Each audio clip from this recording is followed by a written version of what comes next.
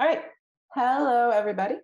And welcome to the panel discussion today on file remediation. My name is Rachel Osolen, and I am the production coordinator for NNELS. And I'm really excited to be here today. So I'm going to be your moderator, obviously. I just wanted to make some quick notes before we get the ball rolling. So we're going to have 30 minutes to discuss some of the key developments and challenges in this area of file remediation. I will start with some guiding questions. I also have a list of questions in case people get stuck on anything, so we can keep the conversation going. That being said, I'm just here to moderate. So if the panelists get into a really good conversation, they're just going to go for the glory. I will also be giving a 10-minute and a 5-minute warning, just so you guys know that you're going to have to start wrapping up what you're talking about. Since we only have 30 minutes, there's going to be no Q&A for the panel, but that's what the working session is for. So don't you fear. Yeah, that's it for the quick notes. So before we dive into the actual questions and discussion, I would like all the panelists to introduce themselves. And again, just for the sake of time, please just state your name and your organization and your institutional affiliations. And if anyone wants to learn more about people, you can always chat them up on Slack, or there's also the full bios on our website for accessibility publishing. So let's start with the first introduction. And we can start with Bob. Good afternoon. I just wanted to check my time to make sure at least it's afternoon here in Ontario. Good morning to those on the West Coast. My name is Bob Minnery. I'm the manager of Alternate Education Resources Ontario, which is AERO, and I'm happy to be here. For those that don't know, I should let you know that AERO is responsible for alternate format production from K to postdoctorate within the province of Ontario for publicly funded schools. We provide large print, Braille, digital audio. We also provide accessible PDF, Kurzweil, and Word. And I think I've got all the mediums. I mentioned all the mediums. If I've forgotten one, I'll add, an accessible PDF as well. Okay, thanks, Bob. Now let's go to Adam. Hi, everyone. My name is Adam Wilton. I'm the manager of the Provincial Resource Center for the Visually Impaired and the Accessible Resource Center of British Columbia in, you guessed it, British Columbia. PRCVI does hard copy, alternate formats, so Braille and enlarged print for students who are blind or visually impaired, and the Accessible Resource Center, or ARC-BC, does digital format production for all students with print disabilities, K to 12 in British Columbia. And I'm delighted to see that my friend and colleague Corey Playford is here with us, who manages Caper BC, and Corey takes care of pretty well the rest in terms of post-secondary. That's me. Fantastic. Thank you so much, Adam. And let's go on to Leigh.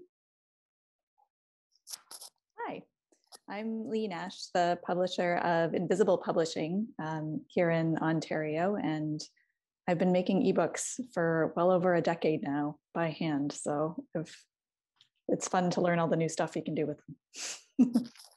Yeah, I love learning new stuff too. That's really exciting. Thank you, Leigh. And now, last but definitely not least, we're going to talk to Nellie. Hi, I am Nellie McKesson. I'm the founder of a company called Hederis, which focuses on creating automated book production tools for any publisher who wants to use them. It's sort of an extension of all my work doing book production, both manually and through automated workflows for various large and small publishers throughout my career. Thank you so much. All righty. So thank you all for the amazing panelists for being here. I'm really excited for this conversation to get going. So let's just dive in. I'm going to start with a question. and just open it up to the panelists. The first question I'm going to start off with is, what advances have been happening around file remediation?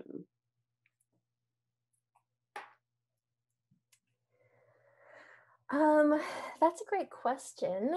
I guess I can kick things off. I'm a little worried that I'm gonna be a bit of a broken record here in this panel, and harp on about how the best defense is a good offense. I think there's been a lot of focus lately on people revamping their workflows to actually do born accessible books rather than having to like do actual file remediation on their backlist titles, which I think is a great advancement in the field.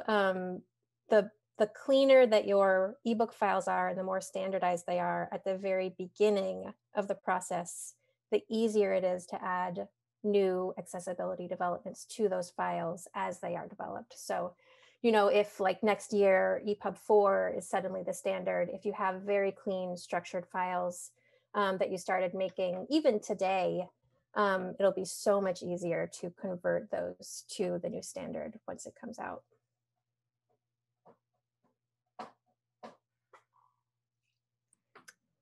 I can jump in and echo that actually, just a bit. It's Adam speaking. The quality, the initial quality of the file available, like from a remediation perspective, we often try to work with files from publishers. You know, publishers know their content. They have, you know, they are of course intimately connected with kind of the entire process of bringing that file into being. And the cleaner the file that we get from publishers from an alt format production perspective, the more efficiently, effectively, we're able to create an alternate format from whatever we receive from publishers.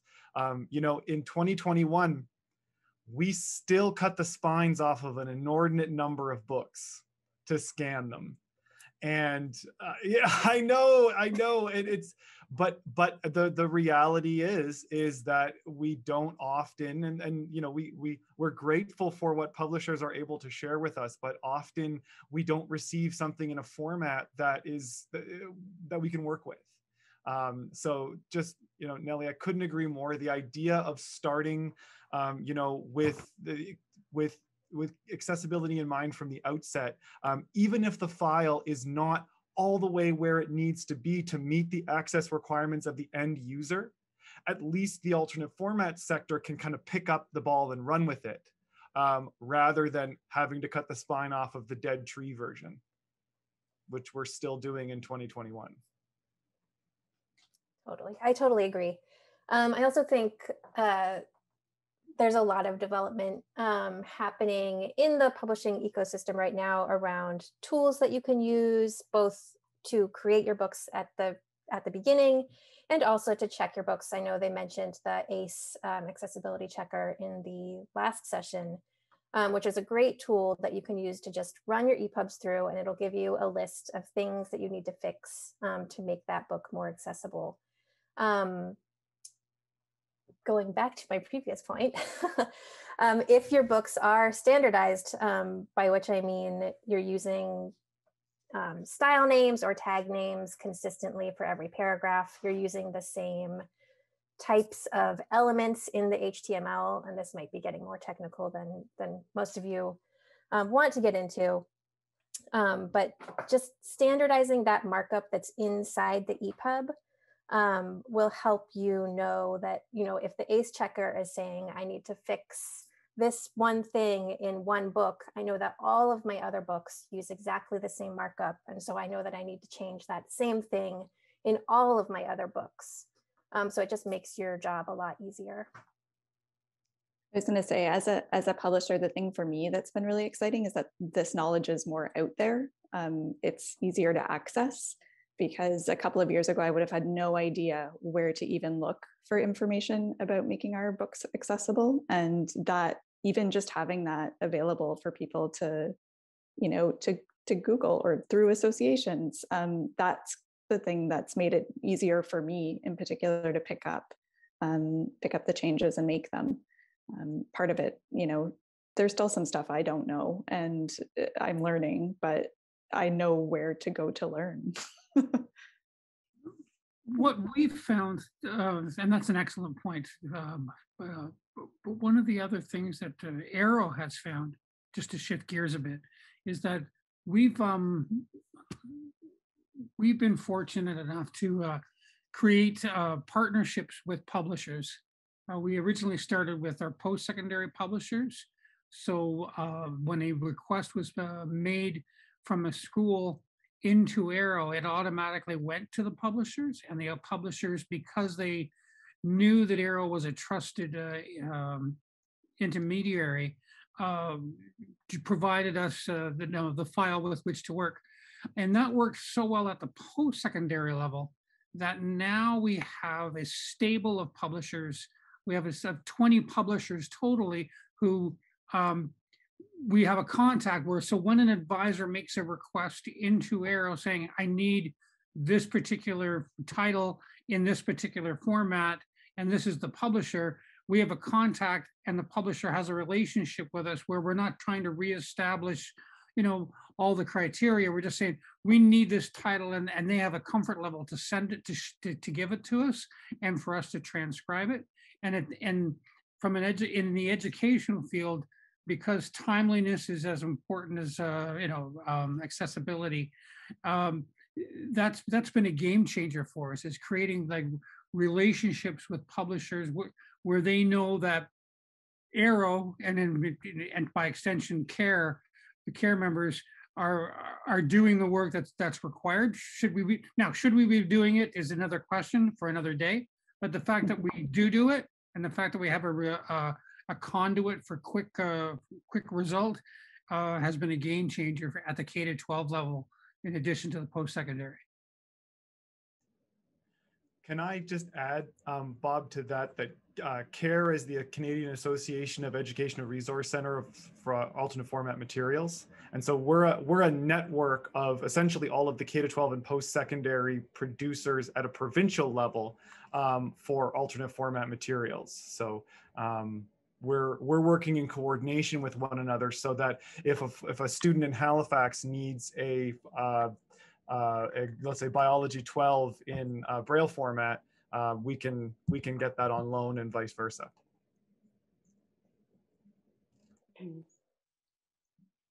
Yeah, I was just gonna say I loved Bob's point about having good partnerships. Also, I think that's really important.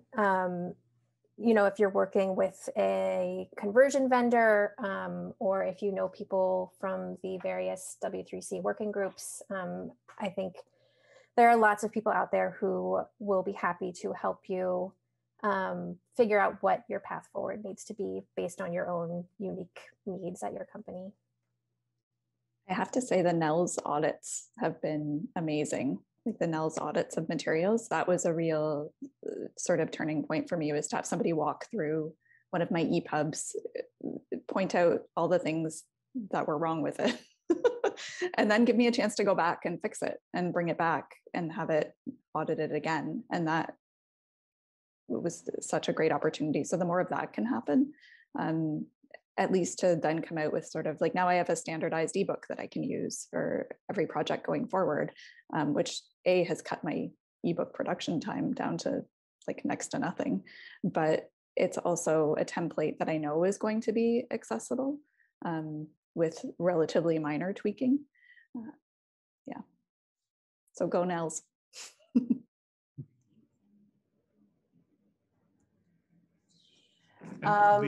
Sorry. No, Rachel, it's okay. It's all good. I just wanted to ask you guys, how about dealing with the cost of remediation, oh my goodness, dealing with the cost of the remediation of files and titles?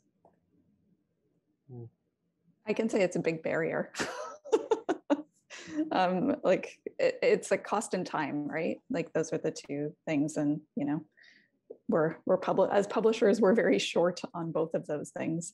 There's a bunch of programs happening right now that are making it more available for us to apply for funding to remediate those titles or have them done for us. And that's huge, especially for publishers with bigger backlists.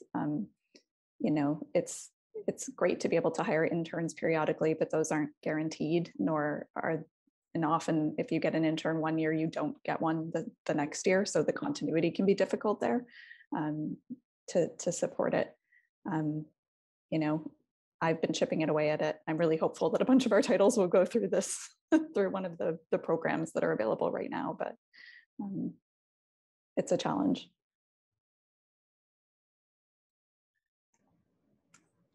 One of the,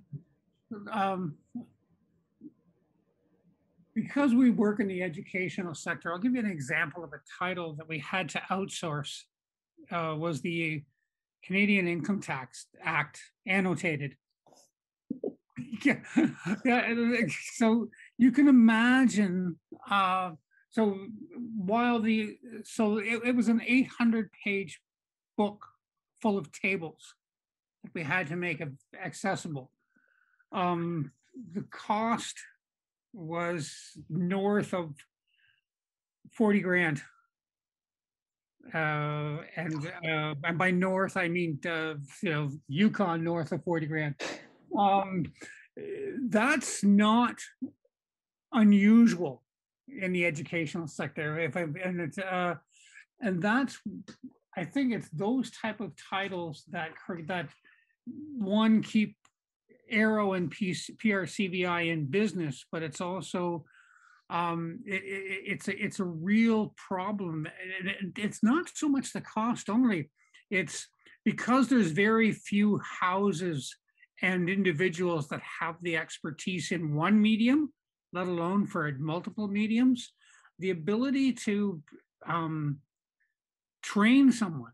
Like you couldn't expect a publisher to have that expertise in-house, you know, or because that expertise may only be used once, you know, in a year.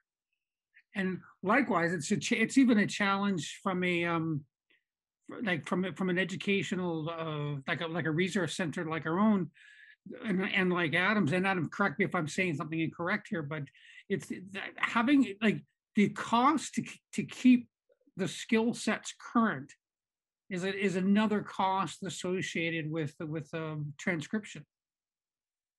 Absolutely, Bob. These are highly specialized skill sets, and not only are they highly specialized, but they're continuing to evolve in an increasingly complex environment. When you start adding in, you know, EPUB production and what is the interface or the involvement for EPUB production for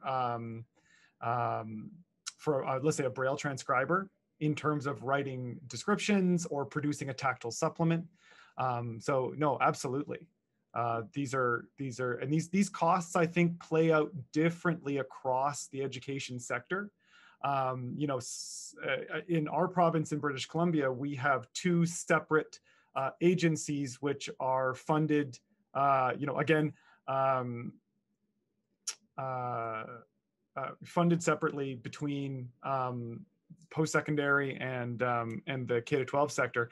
And I know that students in the post-secondary sector do face some specific cost pressures around remediation. And I don't want to put you on the spot, Corey, but can you speak to that point just a little bit?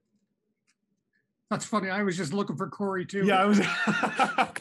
I was trying not to designate myself a panelist. So yeah, I was just mentioning to Adam that I know in certain provinces, students in the post-secondary sector are expected to pay their own remediation costs. So if they ask their school for a file, that's being farmed out to a third party to do, and that student's bearing that cost, which is just an inconceivable burden to me at the level of reading that students are expected to undertake in post-secondary. So I think if information like that makes its way to publishers, they probably don't hear that. So that's really eye-opening, even to me working in this field. Asking students to bear that cost is just unconscionable. So off the panel. Thanks, Corey.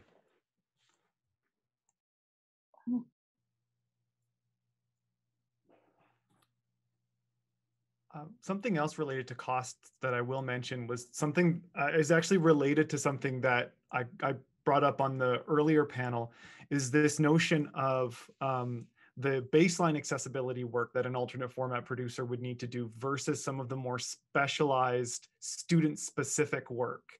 And sometimes a challenge for us is balancing both of those within our budget, to, you know, in terms of you know, ensuring that there's enough staff time and resources to be able to produce, let's say, you know, an EPUB of a book that might be used by, you know, 5 or 6 students versus a really specialized title for a student who perhaps relies on non-visual access that may only be used by 1 student, but that student has just as much right to you know, equitable and appealing access as any other learner. And so another piece of the costing puzzle for us is managing you know, managing those things that we're making accessible for a wider range of students versus those we know are going to be very isolated use cases. And so the promise of Born Accessible in my mind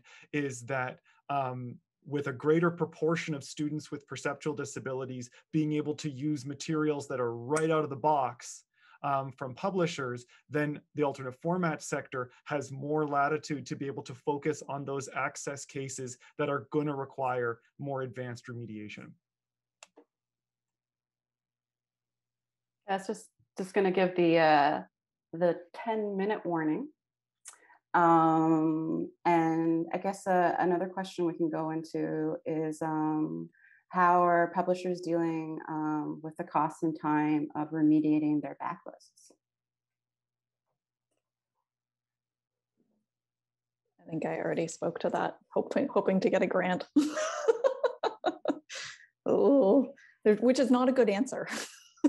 I would argue it's the worst answer. But it's tricky to, I mean, most publishers will ask if there's a business case for it too, right? And I think that it has to fall in, you know, that's such an ugly way to put these things when you're talking about access, frankly. At the same time, we are businesses. And there are some people that are always going to take that line. And I think the best thing, I think getting people on board, to be honest, making accessible books going forward should be a priority, and helping publishers triage the books in their backlist that would benefit most from remediation, if there were some way to do that, and to really take sort of a pronged approach would be, in my mind, the ideal way to come at it. That's sort of how we've been working our way through our backlist too, but it'll be tricky for publishers with lots of titles, no matter how you slice or dice it. God, I feel like I'm all bad news. I'm not. I feel positive about this. I think everyone's quiet right now because the honest answer is like there isn't really a great approach. Like it's going to be hard if you have a lot of files in your backlist and like that came from a mixed number of sources. Like maybe you even have like frame maker files or like Quark files or something.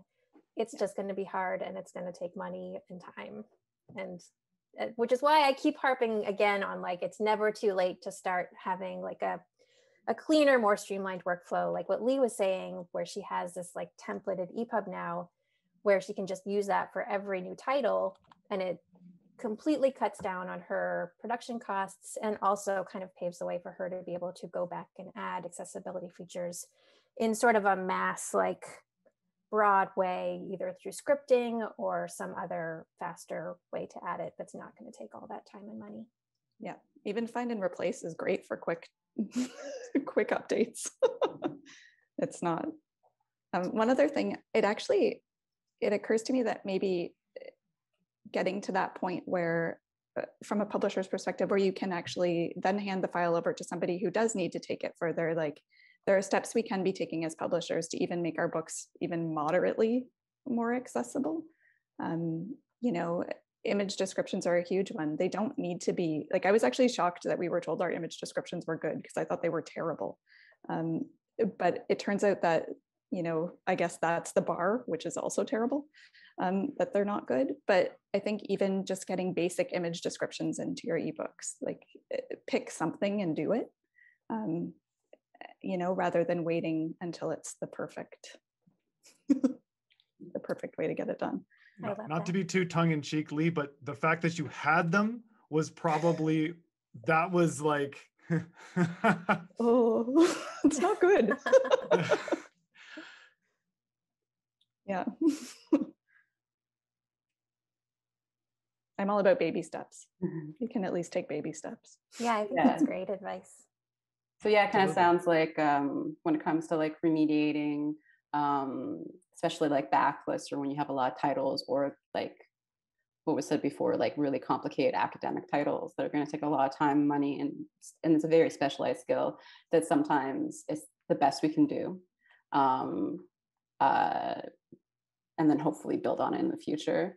So I guess another question would be, when would it be necessary to remediate?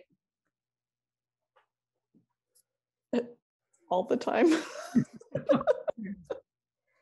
Yeah, that's a great question. I mean, it's definitely something that's come up with us because we help a variety of different publishers. We have just sort of like standard like trade novel publishers, and then we have educational publishers on the other side.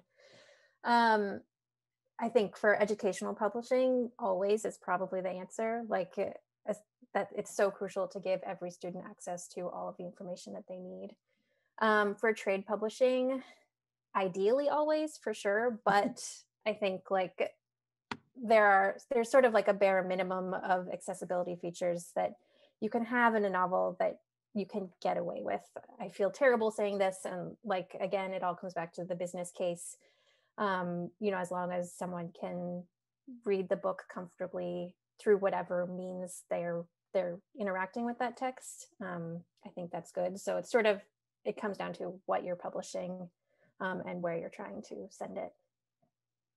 I can give you the policy language around this question. Essentially, well, when a mismatch continues to exist between the book and the work in its current format and the access requirements or profile of the user, and as long as that mismatch continues to exist, there's a role for file. There's a place for file remediation.